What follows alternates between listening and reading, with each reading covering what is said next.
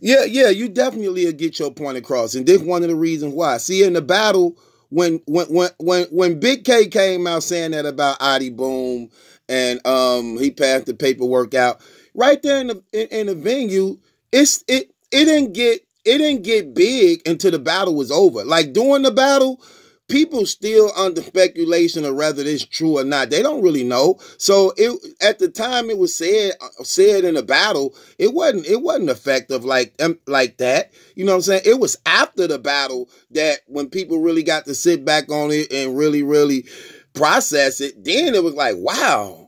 But at the battle, no, he still could have got his stuff off. So let me ask you this question, Natalie. Let me ask you this: why do you believe you was hired then? Like when you looking at the situation, why do you believe you was hired? I feel like my client wanted to get his point across, and he wanted someone to come up here and explain to him what's going on. And I took personally to the situation and wanted his voice to be heard. Yes, everybody puts a facade up online. I do, you do, your viewers do. You don't know your viewers for real. So at the end of the day, my client is trying and doing his best to change his life. If someone is doing their best and they're reaching, I'm going to meet them halfway. Because you don't leave nobody hanging that's trying to get help. If someone reaches out to you for help, are you going to say no because you feel as if this person is a snitch? If someone reaches out to you and says, hey, I just want to let my side of the story be heard, or relate this without feeling overpowered or overcrowded, or just someone belittled me because of a situation that I know. You weren't in the room with my client. Nobody else was in the room but the detectives that were interviewing him. So at the end of the day, my client is trying to move on with his life. Yes, people are still dragging this on. It's going to die down eventually. But everyone that was involved in this situation made a mistake that cost them something. This man has a family. He didn't get to see his family as much. Where are these homeboys that he was so down with, that he was running around with? Where are they at? If someone tells you, hey, if you don't tell me what's going on or what was the situation, you're going to spend 17 plus years in jail. You're not going to see your family. I don't know what I would do. My family is my life. Your family is your life too. So you would rather not see your family or not spend time with your family. You'd rather spend time in jail for stupid, petty reasons. Yes, I call it that because that was really literally what the situation is. And the snitching is a big deal from that side of the, the neighborhood. So I feel as if, my client is trying to change his life. He deserves that chance too. Just like you got the chance to change your life. Why is it that gangsters, mobbers, and robbers get more respect in the streets than snitches? No, I look at it like this. They are killing someone. What did his snitching do that affected you so badly? Not you in general, but everyone I speak of. That affected you guys so badly that you have to throw so much hate and despise and just criticism at him. Yes. Don't we all snitch? We do. I'm pretty sure the people that are going so hard about this situation have snitched. The ones that call themselves so hood and gangsters have snitched. So, why y'all riding him so hard? This man is just trying to correct the mistake that he made. We talk about giving our men a chance. This is the time that you guys are supposed to come together and give our men a chance to get their life together. He went to prison. He learned. He got out. He's trying to make it better. Why not give him a chance? What is so different about him and other snitches? What is so different about the people that talk about they're about that life and they can do this, that, and that, but then they get the chance, they get the opportunity, they get out and get celebrated. It doesn't make any sense to me. I feel like this man deserves a chance. Yeah, he deserves a chance, but the difference is you speaking as a representative. You're not doing what he's supposed to be doing, which is taking initiative and owning up to responsibility. You saying he want to change and he want to do all this, but he haven't took ownership and responsibility. Hear me out for what I'm saying, because you ask questions. Now let me answer some of the questions you asked. Again, taking ownership and responsibility is something he haven't done. You the one that's admitting that he did it and that he learned from it and that he that, but he haven't presented that like that because he's still in denial to this day of what he done. He's steady saying all the as a public relations agent, that is what I'm here for. So you here to clean up a lie, but you can't clean it up when how you gonna clean up a lie when the truth is against them? That's what I'm trying to get you to understand. Yes. I believe you're a Christian. Is it a sin to snitch? What you say? I said, I believe you're a Christian. Is it a sin to snitch, or aren't Christians supposed to confess their sins? Yeah, we confess our sins, but here's the difference. But you see, you're not talking about a Christian. You're talking about a brother who going up under what is called the street code. And according to his street code, his G code, these are the things that's a no-no in that area. So, of course, a Christian wouldn't be looked at as being a snitch when he's standing up for the truth. Now, when you are agreeing to be a part of something, it's like I can't agree to a murder and go in on this murder, then I tell on everybody when we get caught. No, that's not standing on the truth. So you're saying he cannot change? No, I'm not saying that. You saying that. What I'm trying to tell you is you're not really looking at it. You're looking at it from... I never said he could not change. I said he changed, right?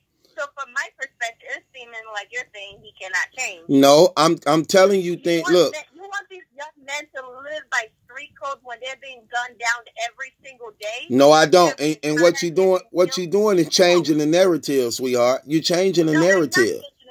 Yes, you are, because... Go ahead, Natalie. Go ahead and speak. Now I let you speak and I ain't say nothing. But you won't even let me answer the questions. I'm telling you, if you want our young men to have a different mentality and stop doing this snitching and hood stuff, because this is where it's going to end up. All of our young men in the hood who you want them to not snitch or not do this or run with the gang or run with the street or run with the hood, claim a street that does not belong to them or don't have no name or property, that have family members that love them and want these men to come home, they're going to end up like every other black man that has been shot at or killed because they want to be with the gang. Yes, this man he put up a facade and said he was with the gang. And then when time comes, he folded. When he came out, he didn't admit it at first, but then you guys threw something at him, and he felt like he had to tell his side of the story. So he did. You guys are listening, but you're not understanding him. Why would we? Okay, let me ask you something. Your daughters, if that was your sons or daughters or anybody, your nieces, your nephews, anyone, you would not want this to be them. You would not want them to be in this situation. And I don't want people who are going to watch this and listen to this hit you with the, oh, my kids will never do this. No, he didn't have that adult. So what did he do? He went to the streets to have some type of family, some type of help. And the help that he got wasn't a healthy one. It wasn't a mentally healthy one, emotionally, physically, mentally. It was not. So what I'm telling you is, what I'm asking you as an individual, as a father, I don't know if you are a father or not, or you have a family, you have nieces and nephews, see from his perspective as a kid, if that was your daughter or your son or something, and they ask him, say, hey, what happened? Do you want them to lie or tell the truth? Like, what do you want him to do? Well, you can't. Well, time in jail? Well, if it's in black and white, ain't no way for him to get around it anyway. And this one I'm trying to tell you. What hurt his argument? It's already, the statements and paperwork is already out. You get what I'm saying? And the thing about it crazy is you is admitting to his guilt. He still haven't done that. And this is what keep hurting him, because he keeps saying no when the paperwork is saying yes. Then witnesses coming out against him also. Now you saying the brother trying to change, but he's still talking about how he lived that life and in the streets. So it's like, it's a contradictory to what you're trying to get people to accept from him. And that don't line up. And then you saying his life affected. What about the guys who doing together 30 years behind his statements? What about that? One guy got 17 years. One guy got 13 years. What about their family? What about their children? What about the thing they being deprived of? At the same time, they should have all thought about that before they wanted to go rob someone. You proving my point. That's the very point you proving. If that's the case, he should have thought about that too. He was grown. You still speak as if he was a child. He was a child when the situation. Are we talking about when the situation happened? He was a child. So you think 19 years old? If he was a child, why would they send him to a grown man facility? Why would they send him to the Department of Correction where only adults could be in if he was a child? Just because a piece of paper says 18 and older is legal does not mean you are mentally capable of understanding everything in this world. At 19, did you have the world figured out? No, you didn't. I still don't got the world figured out, and I'm 45. Exactly. So why are you guys giving him such a hard time? No. It don't work like that, sweetheart. It's like you trying to sweep it under the rug. You don't think those guys in prison that's doing the 30 years, missing their family, their children, want to be free, want to be married, want to be happy also? You don't think that? If they was all in agreement when they went in and do the crime, then they should have all been in agreement after the crime. So you would have wanted him to comply with the street? And it should have taken the time for his comrades that were involved in this situation, which could have put him more than 20 plus years in jail. Man, look, that's the consequences you take when you involved in that lifestyle. We can't rationalize what we want to after we get caught. What if they would have went in the house and killed them people who the house they went in and shot the guns off to take their stuff from them? Why do those people got to live in fear? Don't you think them people probably affected by that right now to this day? People coming into their house with guns on them and firing in their house? You don't think that they probably still traumatized by that today? Now, but you're calling him a snitch. You're thinking about this situation now, but you guys are calling him a snitch, right? And he told about what happened. So, what would you call him? What would you call it? What was the street that for him? He was the streets. What are you talking about? These young men are not the streets. Stop putting them. How is they not the streets and they in the streets? They go to the streets for help. But they the ones in the streets. Do they own the streets? They think they own them. Right? Do they own the hood? No. They think they do. Or why else would they kick in people's doors and pull guns out on them if they don't think they own the street and blocks? I don't get this. It's like you speaking as a representative and you're not speaking really on truth. You trying to clean up something that you can't clean up. That's what's crazy about this situation. It's like, okay, well, ultimately he did his time. The others are doing their time. He's trying because he snitched on them. You guys want him to admit that he snitched. We don't need him to listen. We don't need him to admit he snitched. We know he snitched. Why would we need him to admit he snitched when we know he snitched? You literally said he needs to come through and own up to it. No, I said that. I said because you saying that. This is what I said, Natalie. I said because you saying that, he haven't said that yet. I know exactly what I said. I ain't say he got to come out and own up to it. You was speaking as though he came out and owned up to it. You want to hear from him. You want to hear from him, right? That is the listen, this is what I'm telling you. I don't need to hear it from him because I told him out the gate. He should have just shut his mouth and didn't say nothing. Okay, let me ask you this question, Natalie. Where do you think he went wrong at? And this whole thing, if from your knowledge of what you know, where do you think he went wrong at? I think he went wrong when he decided to think the streets are a way of life. When there's so many other places you could have went to, he could have went to, or any other individual could have went to. The streets is not your life. No, I'm talking. Look, I'm not talking about. That's where I'm talking about right now in this situation where he had to hire you. Where do you think he went wrong at?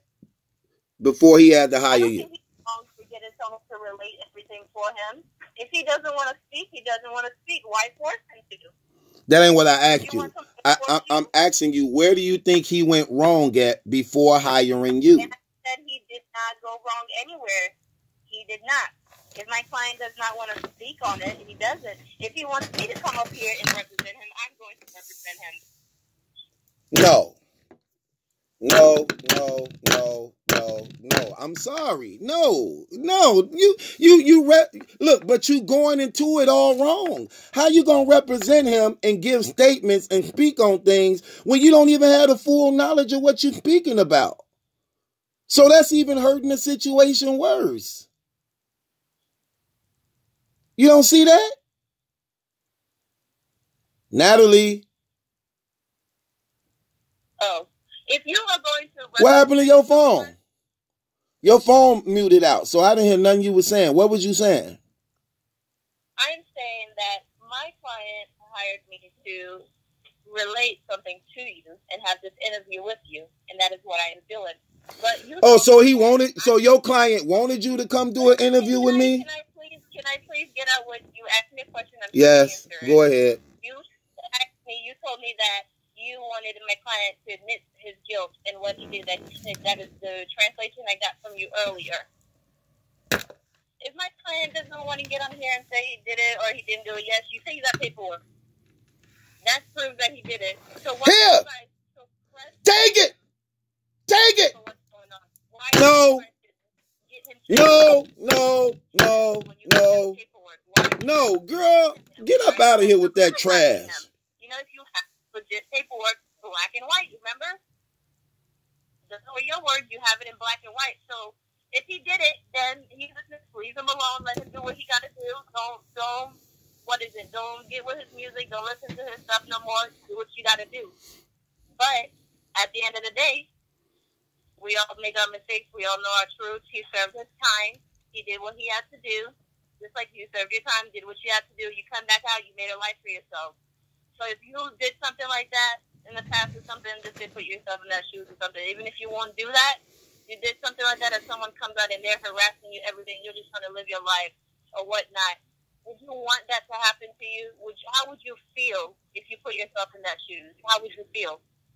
How would I feel? I feel good because I already know how to handle it. I'm different. I can't speak for him.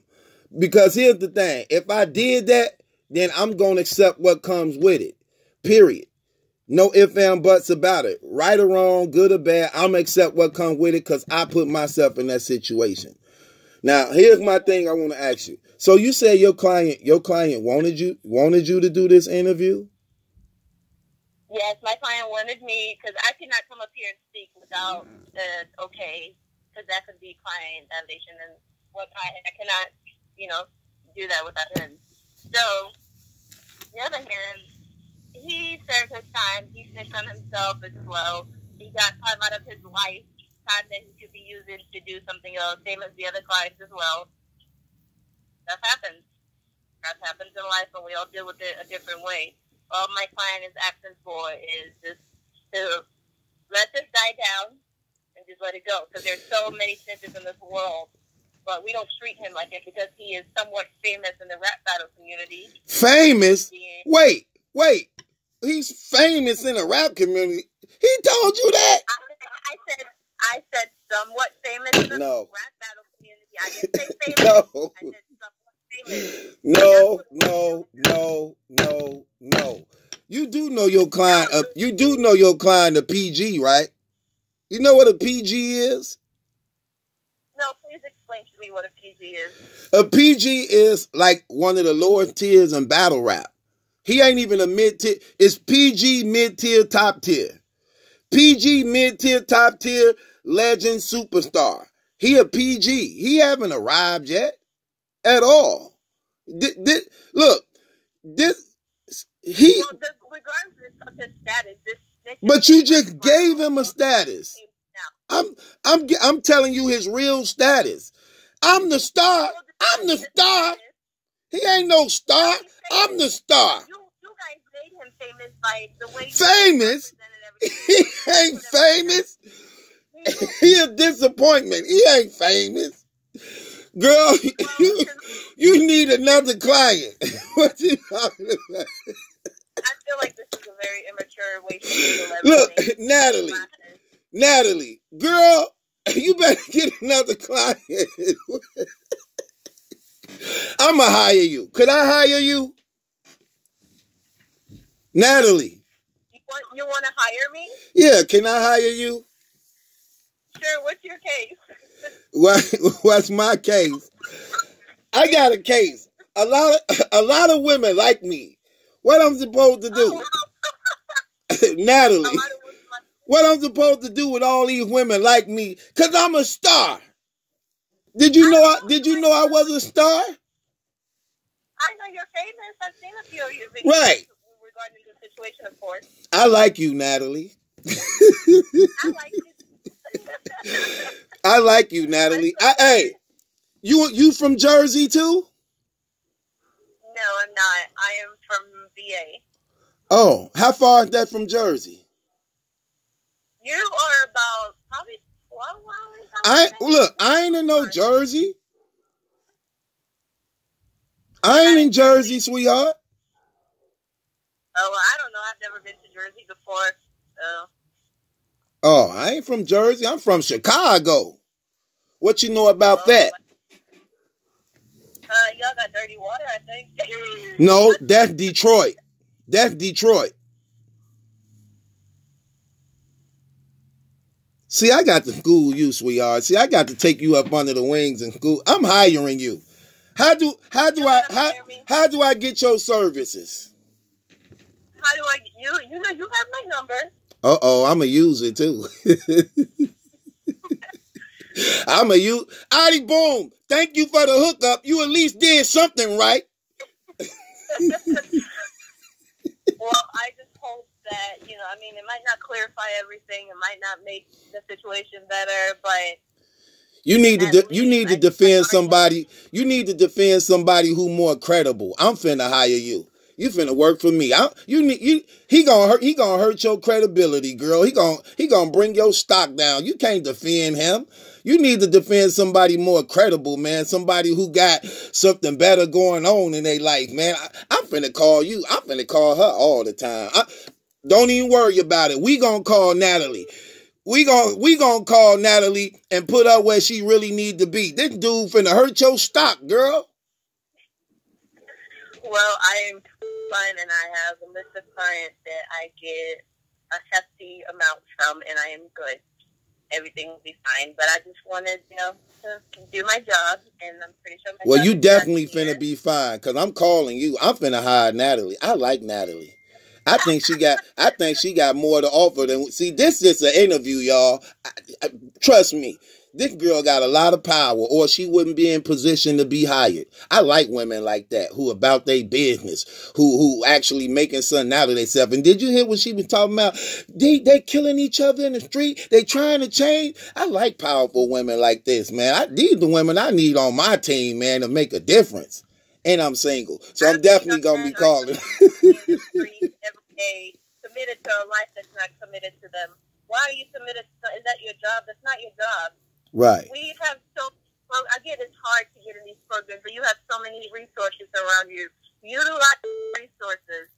You don't need to be in the streets. You don't need to be trying to be gang with everything. Like, no. The streets do not owe you anything. Right. You owe your family to do better. You owe the people in your life. You owe your kids, your nieces, your nephew, your aunt, your uncle, the people that help raise you. Right. Yes, I get it. You went to the streets for something, but at the end of the day, when you're sitting up in jail, the streets aren't visiting you. The streets aren't putting money in your books. Right. So why are you committed to it? Is that a 9-to-5 job? It's not. Is it paying you while this pandemic is going on? No. Right. So many of our young men and women are dying every single day. Right. Like, what else? As a mom, I don't want my son to go out there and join the gang. No, I'm going to show him all the love I can. That's what parents need to do. Right. Show You better these make young sure of men that love too. and care. You Yeah, definitely better make sure you raise our son right. You better not let him ever go to the streets. We gonna have a problem. My son will not go through the street. Yes, our son is definitely not going to the streets. I'm gonna make sure I stay in his life. Yeah, I just can't. It's just sad, especially recently with what's going on with the media. Right. I try not to see color, but you can't say you don't see color with everything that's happening right now. Right. And our 50% of our young men populate the. So why tell them to go to the streets? Why to go depend on a thing when at the end of the day they're going to end up right in the jail cells that we tried to prevent them from going to, or right. 6 feet under. Right. Nobody wants to bury their son. Nobody wants to bury their daughters. Right. You know how that would be to have to you have to bury your own son first before you